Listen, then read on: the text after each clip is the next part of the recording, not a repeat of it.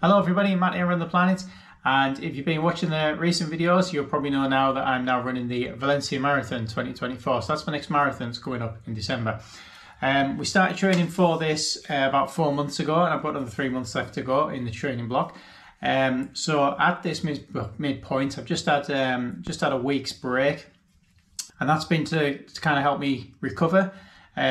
Just a cool down week, and now we're going back into the training block. But before we go into the next training block, the part B of the training block, shall we call it, I'm going to go through all the data now so you can see how things have been progressing. I'm also going to explain how I've been training and how I'm going to change my training or continue my training as we go into this final 3 months, the final build up to Valencia. Okay, so how have I been training over the last 3 training blocks really? How have I been training more specifically over the last 4 months for this Valencia Marathon block? So my PR for the marathon is 3 hours 23 from Manchester 2023. I'm planning the same year to go to Valencia at the end of the year and go for 3:10 again, with that being such a fantastic circuit. So my build for that one was about 4 months. So that was about 75 kilometers-ish per week. And comes to about 300, 310 or something like that for each month. In that, there was a split to speed work and long runs. In the speed work, that was divided between 1 week at the track and 1 week doing hyper intervals. So the track work was working down from 3 hours 20 per rep down to 3 hours 10, which is quite difficult to do at that stage. But eventually got it on one set, I think it was, before I led into the Valencia Marathon just before. The hyper intervals were run at 3:45 minutes per kilometre pace, so they were 1k repeats effectively. And I built them up from running 4 to 6. So 1 week was 4, then 5, then 6, and then managed to keep it about 6 all the way through the training block. And the long run for that was typically split. Well, they actually split the training block in kind of like 2 halves. So in the first half, it was really easy, steady stuff. There wasn't really much speed work in the long run. So I just took it easy and ran somewhere between 32 and 36 kilometers, like on a weekend. As we got into the last 2 months of that training block, we're basically running 6 40-kilometer runs over 7 weeks. Now, it wasn't 40-kilometer runs like I'm doing at the moment. We're getting to that. It was basically something along the lines of about 32 kilometers, and the rest of it was kind of like warm up, cool down. In that 32 kilometer runish, or even up to 36 kilometers, we do stuff like started off doing 3 times 7, and then build up to like kind of like 2 times 10, 2 times 12 kilometers, that kind of thing. And then they did the kind of the longest tested was about 3 weeks out, which was 32 kilometers at marathon goal pace. But as you know, if you've seen the video or you haven't seen the video, maybe you want to go and check that one out. I didn't quite succeed in Valencia and come back with 3 hours 35. The next training block after that was the last kind of like big marathon I did, which was the Manchester 2024 marathon. Again, trying to beat my PR 3:22, but I came back with 3 hours 30. It just wasn't my day. The training build for that was again 4 months. Kilometers went up to about 330 kilometers per month, which is about 8 kilometers per week. The speed work I was doing was track intervals. Again, worked them around about 3:10. I was pretty much at 3:10 anyway, but I was, kind of bringing it down from about 3:15 or something at the start of the training block, and dividing those again with the hyper intervals. The main difference in that training block was the long runs were kind of like split right from the start. So every other week I'd be running 32 kilometers.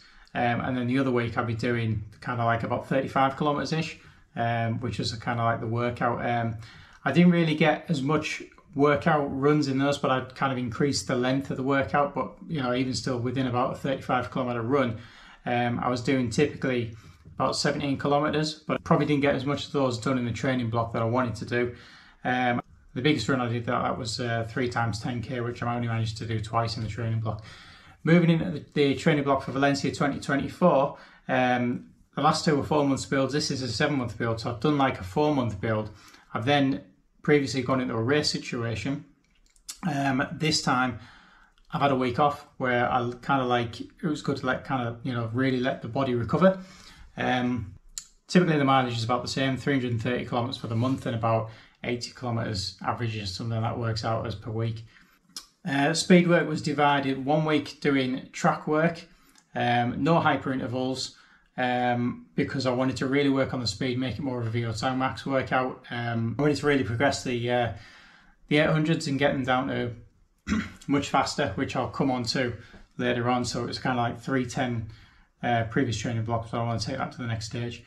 And then right from the start of the training block, I've been doing it every other week as a long run speed workout. So again, the easy run every other week, typically 32 kilometers. Took me a few weeks to build that up, to get that to the point where I could do that regularly. So my long run was every other week, which was opposite to the week that I was doing my track work. So I was doing a hard VO2 max workout at the track and then getting, almost a week for the body recovery before I went out and did the long run speed work. So when I'm doing the long run speed work, we're talking 39 to 40 kilometers, and that's pretty much what I've done, around about the 40 kilometer mark. But every session of that has had the 3 times 10 kilometers marathon goal pace effort in there.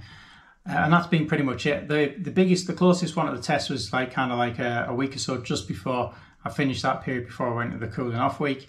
I did a 20 kilometer run rather than 2 times 10. So rather than doing 3 times 10, I did 1 times 20 kilometers and then a 12 kilometer run. So I kind of made it up to 32 kilometers. So that was kind of like the biggest workout that I did in the training block. So yeah, so that gives you an insight on how we've been training. Similar, but it's been just kind of like a progression, a bit more structure, a bit more mileage as we're getting on through the 3 training blocks. So let's move over and have a look at the data. So first of all, we're going to look at the track progression. So that might be the easiest one to look at and go through. So throughout the 4 months training block, I managed to do 10 sessions there. So you've got, along the bottom of the graph, you've got it numbered 1 to 10. So on the left axis, we've got pace. So that's essentially what we're going to show there is the average pace per rep. So let's say we'll call it week 1. In week 1, week 1, I went out and did the 800s at the track. You can see that I've also put down my heart rate and the conditions. 3 minutes and 14 seconds was the average rep time. The time I've got there in brackets is the seconds of the rest period. So my rest period there was 131. So that's like the average across the rest period for the whole of the reps. So some of them might have been a little bit longer, some of them might have been a bit of a shorter, but that's the average. So my target there was to get that, just to see where I was straight after coming off a break, because obviously I had a break between the last training block and starting this one. So it was good to see where I was at. Next weekend again was let's get back to where we were at the end of the last training block to run a 310. So I managed to run a 309. So that's obviously the second session, but it's actually 2 weeks on. And then I went on the third session.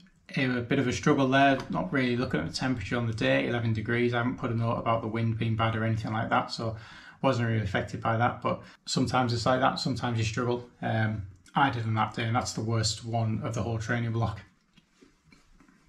But you can't win them all. And then in the fourth session, we managed to run 306, gradually getting it down. The fifth session, 304, and then 305 the next one.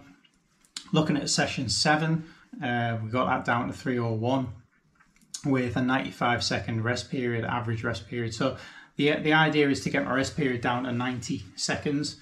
And then looking at the 8th session, it was 27 degrees on the hottest day of the track session, one of the hottest days of the year in the UK.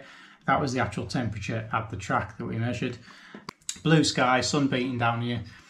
And then still managed to pull off a 303, although I remember I was really working hard, and that felt really dry. I feel like I was really struggling with the hydration and the energy. Then on the night session we had a good day, 15 degrees, can't complain with that. I managed to get all the 10 down to 2 minutes 59 seconds, although you could say 119 rest period was a little bit slow. You can see on session 10, struggled a bit more, I just didn't have it on that day. But the general trend over the 4 months was that we're getting the rep times down from 3:14 down to 3 minutes. So basically took about, took 14 seconds off the rep time. So really happy with that. Just also to mention on what I've put in there is obviously the heart rate that you can see on the track. So that's my average heart rate for the whole session. And the time's about the same, but just gradually you know, getting like a minute, half a minute faster each time as we're progressing through the workout. So it's typically around about 50 minutes, kind of ended up at about 45 minutes at the fastest session. But if you look at the heart rate, when I'm running an average rep pace of 3 minutes, I should say, 3 minutes and 14 seconds, heart rate's 163. But then we gradually brought that down. I don't know what was wrong with 147 at session 3. That might have been right, but gradually bringing it down. You know, we've gone down to 259 average rep pace at a heart rate of 159. So we're dropping like kind of, you know, 4 to 5 beats per minute throughout the whole session, and dropping like kind of 14 seconds off. My heart rate is, the data I've got for that is pretty accurate because I'm using this Chorus heart rate band strap that will hook up to your, it's Chorus, but will hook up to your Garmin, or I think any watch that can accept a broadcasted heart rate. So, and I really like this one because you can wear it kind of like on the forearm, or, you know, the upper arm, rather than having to wear it around your chest. A bit more comfortable. So we'll move on to evaluating the long runs, which I feel is a bit more important than the track work. Although both kind of like feed off each other. And I'll explain afterwards where I think we're going to go in the next part of the training block, or what I want to do. So here's another graph. Yes, I put the graph up here as well. I've got some notes about what was going on in the sessions as well. Things like when it was windy, or whether wind wasn't a problem. When I've used an ice pack, but that was towards the end of it, where I was, you know, it was so hot. Use an ice pack, so I've got one of these things. There's a video on the channel about that recently. And that helps. Just put ice in it, put it around my neck. I got 5 to 10 kilometers of, you know, with having a really cold thing around my neck when the sun's beating down on me, and that helped a lot. But I didn't use that towards the end. So when I first started off doing these reps, you can see in the first session, the first 4 or 5 sessions, I really struggled to even, you know, coming back into the training block. Sometimes I wasn't able to get up to the 40 kilometers, and even when I did get up to the 40 kilometers, I was quite slow in the last set. So when you look at session 1 and it says average rep is the average rep time, so that's seconds. That's 4 minutes 30 seconds. Below that, 4 minutes 34 seconds. So obviously I'm looking for a 30 or better. So where it's in green, that's where we're saying it's 30 or better. So we did a 30, and obviously the second rep is obviously a bit slower. So I'm running around the quayside. It's not the perfect place to run. It is flat generally, but it's not. There's a bit of a camber. There's some gravel sections, some spirally staircase type bridge areas that you have to run through. So it's not perfect, you know, but it's the best I've got, and I'm, you know, quite happy that I've got that. Quite lucky that I can run and train in that area. Moving across to the graph as well, you can see that the green bar, so where you've got 3 bars, green, blue and red, you've got the sessions on the bottom, and above it you've got a green, blue and a red. If you haven't got the red there, that's because I didn't do the 3rd stint. So the green is the 1st stint, the blue is the 2nd stint, and the red is the 3rd stint, obviously. So you can pretty much see in the green section, I hit the stint time perfectly every time. I either get 4:30 per kilometre or a bit faster than that. And the blue's not bad either. Most of the time it's there or thereabouts. There are a couple that slip back kind of like to the 3:40 time. But you can really see better in, you know, the first time I did in this training block, I was way off the pace in sessions 2 and sessions 5 in the 3rd stint.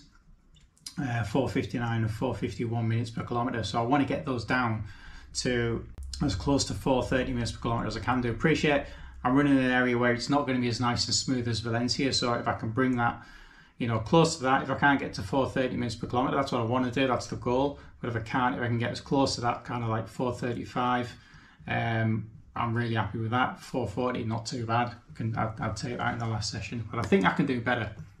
And we'll see where we go in the part B of the training block with that. But generally, as you can see, there's a trend there where I've struggled in the, you know, in the second half, or the last third, you might say, of the long run.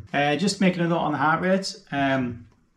So the way that I've done this is taken the average. This is the average heart rate for the stint part of the run only, not the whole 40 kilometers. So it's an average for the 3 times 10. And what I've actually done is, because because when you're running steady, you go up in the first 1 kilometer, the heart rate where it might have been about, let's say, like 135, 140. So I've deleted that from the average. So that doesn't. So you only count the last 9 in a 10-kilometer stint. So it would actually be a little bit lower than that, but I've calculated that as we're trying to only just consider or compare, you know, when your heart rate gets up to kind of like the steady state. So the average was 163 at the start. Gradually that's come down. You know, we start off at the low 160s, and by the end of it, we're down at the low 150s. Appreciate some of the stints would have been faster at the start of the earlier sessions, but generally the trend is that the heart rate for the same effort is coming down. I've also put in there the peak. So basically the highest, if you look at the graph on it, you can go and check the Strava data if you want. As the data is going up, as the heart rate's going up, it peaks at certain points. It might be going over the uphill sections, the bridge sections, things like that. It's only for a short space of time, but that's the peak of it. So you can see typically it's about 166, 167. There were a couple of runs there where it was down at actually only even 160 is the peak, which is, you know, kind of a really good run if you're looking at session 6. Once again, the heart rate data from that is very good.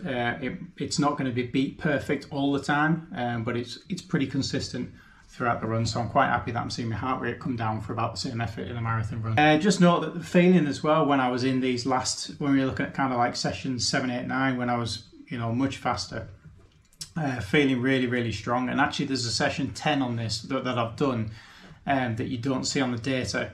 But I remember running that session and that was comparable to these, but I just felt so strong at the end, and I'd made a point to reduce my downtime, because some of these sessions I've stopped to change shoes. I've stopped for quite a long time to put the ice into the ice pack. So there could be this average pace column here. I've actually got, you know, there's time added on to that a little bit for various things, but I made a point on my last run to minimize the downtime, the stoppage time. So far I've managed to do a 40-kilometer run with only 3 minutes of downtime. The pace comes out as about 4:58 per kilometer. So that's 30k of it at roughly marathon goal pace, 4:30, 4:35 minutes per kilometer. And then the rest of it round about somewhere between 5:30 and 6 minutes per kilometer. So I'm really quite happy with that, with the time that I've got there. I do have a note down there as well regarding the heart rate. If you look at session 1, looking at, ideally I want to keep my heart rate below 160, roughly around about 160 is my limit of my LT1. I don't want to be running above 160 ideally. Inevitably it's probably going to happen at some point in the race, but if I can keep it consistently below 160 for the whole race, that's the aim. Maybe not. Or keep it in that kind of like LT1 threshold where the body can, the body obviously producing lactate, the byproduct of lactate, but we can also clear it at the same time. So hopefully I won't fatigue, hopefully I won't get cramps and things like that later on in the race. But yeah, so looking at session 1, I was only half a kilometre before I hit 160 beats per minute. And as went on, we got to session 2 kilometres before that. 3, 4, moving on. Session 5, made a note there that it was 9 kilometres before I hit 160, but it was like, you know, I was going uphill at that point as well. And then looking at sessions 8 and 9, we've got 14 kilometres in a 20-kilometre stint. So session 8 was actually 20 kilometres at marathon goal pace rather than doing 2:10s at the start. I just did 1:20. And I've made a note at session 9 that it's 11k before 160. So although it varies a little bit, you know, pretty much I was hitting 160 beats PM at the start. But by the end of it, it was like, you know, I'm getting well into the run, or well into the stint before I'm actually hitting 160 beats per minute. So that's basically the data. You see me progression. I'm quite happy with it. Managed to get my rep times down at the track, down to 3 minutes per kilometre. I'm going to carry that forward now. I've managed to make some progress in the long run, in the 40k long run. Not as much as probably as I want to, but I'm really quite happy with the data that I've got so far. Something to build on in kind of like the next 3 months. So what are we going to do in the next 3 months?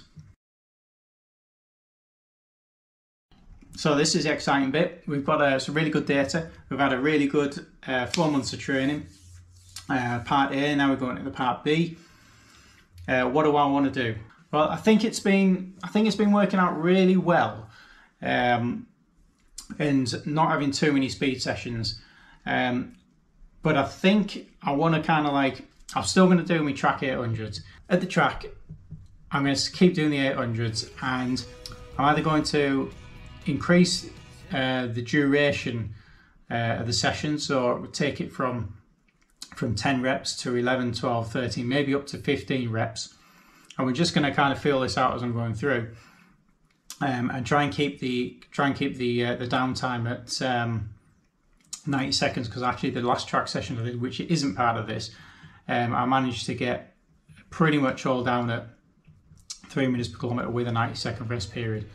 Or because we're training for the marathon, I want to keep, it's all about you're running for a long period of time. So if I can, rather than getting faster and faster and faster, because at the moment I'm going for 3 hours 10 in the marathon, I'm not going for sub 3 just yet. So the pace is fast enough at 3:45 minutes per kilometre, each rep about 3 minutes. But if I can kind of like do that and just grow the session even more, I might do, we'll see how it goes, we'll figure it out. Maybe I'll end up doing 10 times 800 and bolting on some 400s at the end of that. Doing a little bit faster work, or even some 200s, but we'll see how it goes. But I want to keep that core session of the 10 by 800s, because I think that's worked really, really well to do some faster speed work. And then the next week I'll go and do the 40k long run with a little bit slower than my track work at 4:30 minutes per kilometre, but extending it out. And I think each session has fed the other session, so I'm kind of really happy with that.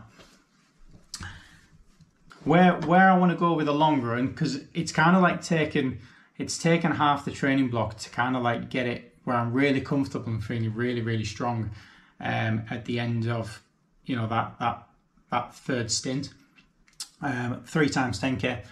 I want to grow these, so it's going to be not 3 times 10k, but it's going to be 3 times 11k, 3 times 12k, and possibly 3 times 13k, which is pretty much going to be on the whole 40k is going to be run at marathon goal pace. The problem with that is there is a section of the quayside where I can't run it, where I've got a hill in there, quite a big hill, which just makes it almost impossible. But I could probably kind of run through it knowing that I'm going to go a bit slower. So we'll see how that goes. But to try and not be doing that, every week, but just gradually kind of like grow it. Maybe I'm doing every 2 weeks, but maybe every 4th week I might add on a little bit more distance to the stints. But kind of like, trying and keep it going, consolidate it, try and get those third stints down closer to 4:30 minutes per kilometre. At the same time, we'll try and grow it from 10k stints to 11k, 12k and 13k possibly, or some of them 10k, some of them 12 or 13k. The other thing that I'm going to do in the training block is continue trying to, obviously the hydration that I use, the nutrition, I use typically the precision ones, but more recently I've been doing more work with the Nun. You need less water for these things. Each one of these tablets is 750 milligrams, I think. Yeah, 750 milligrams of sodium, and you need 500 millilitres of water. In the Nun electrolyte, it's 900 milligrams of sodium, and you only need 250 millilitres of water. So, and that kind of works for me better.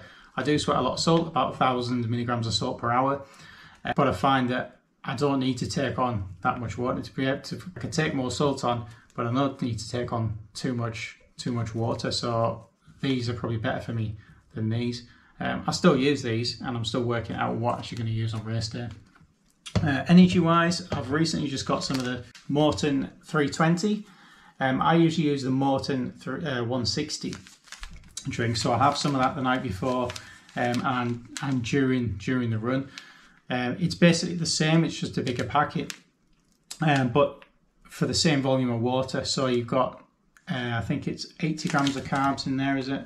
All right, 79 grams of carbs in there for 500 mils, which is double what you get in the 160. So you know, you're taking on the same amount of water but getting double the energy. So we're really looking forward to trying that out.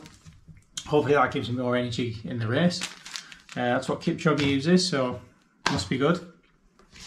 Gel strategy, I take 6 gels and I'll continue to do that. Maybe that'll do 7 in the run. So I have a mixture of these type of gels. So you've got the Morton, normally it's the Morton 100 and the CAF 100, and you alternate those through the run.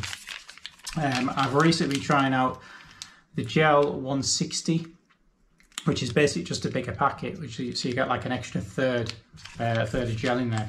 And at the moment I'm finding it too much. It's too big to take in one go. But I'm going to try and work with that and see if I can get that in. So see if I can actually take in more energy than I have been doing before. In the past, there's time gone by when I look back the first time I ran the marathon. I think I only took 4 gels or something like that, and if I did take more, I only took them from kind of like 17 kilometers onwards, something like that. It's been something that I've had to develop and train the stomach, and I could only really take gels on for about 2 hours, and my stomach couldn't take much more. But now I can pretty much take gels on for the whole 3 hours, and I'm getting to the point where I'm experimenting with taking the gel at the start, although typically I take the first gel at 5 or 6 kilometers in, so that's something I'm experimenting with. Usually at the end of the races, I'll have one of these, which is the Focus 90 gel, 3 grams, not milligrams, 3 grams of beta-alanine in there, and also 200 milligrams of caffeine in there. Okay, so that's the review of the training block and where we are now, what we're going to do going forward. We've got another 3 months now. Really looking forward to getting to Valencia and seeing what we can do. Yeah, I've been pretty much registered for this race, for pretty much since a week or 2 or a month maybe after Valencia finished last year. I didn't know I wanted to do it or not, but the offer came out and I thought, let's sign up. If I don't want to do it, I can cancel it.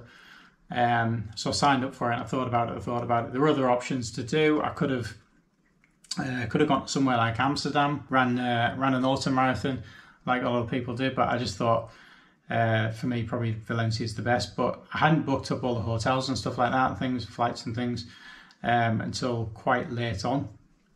Partly because it's even more expensive than it was last year. It's just getting more and more popular, and I think I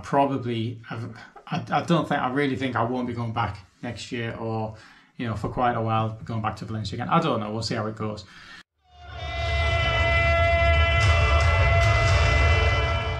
If I don't crack it this time, I think Valencia is not a race for me. It was a little bit too hot on the day that time, and maybe that's something that's kind of not in my favour, although I think I was with some kind of a cold of some sort that I had on the race day last time. But yeah, I really wanted to focus purely on the training and not think about having to run another marathon. Thoughts were in my mind about potentially running Chester again, just kind of an attempt to see where I was at halfway through the training block. But in the end, I decided I don't want to bother with the expense, I don't want to bother with the delay, and it was good to have a long build-up, the longest build-up I've ever done, and just have a week off and then come back after the week, the cooling off week, and feeling so fresh and strong, and I've been able to go out and do a 40-kilometer long run, and feeling really strong at the end of it. So I don't know if this is the best way to do it, but so far it's looking good, and we'll find out when we're in Valencia.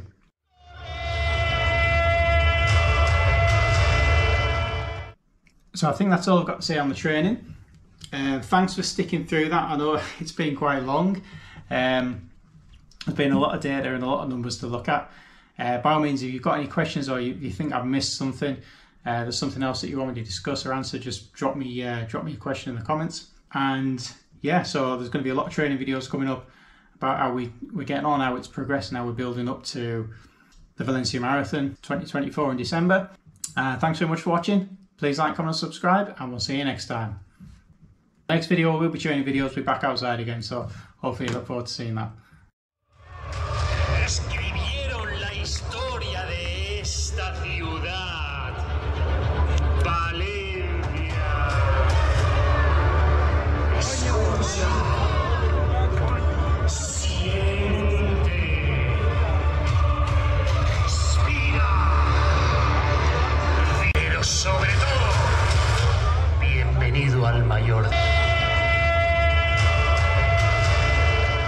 Thanks everybody who watches the channel. I don't know what was wrong with me today.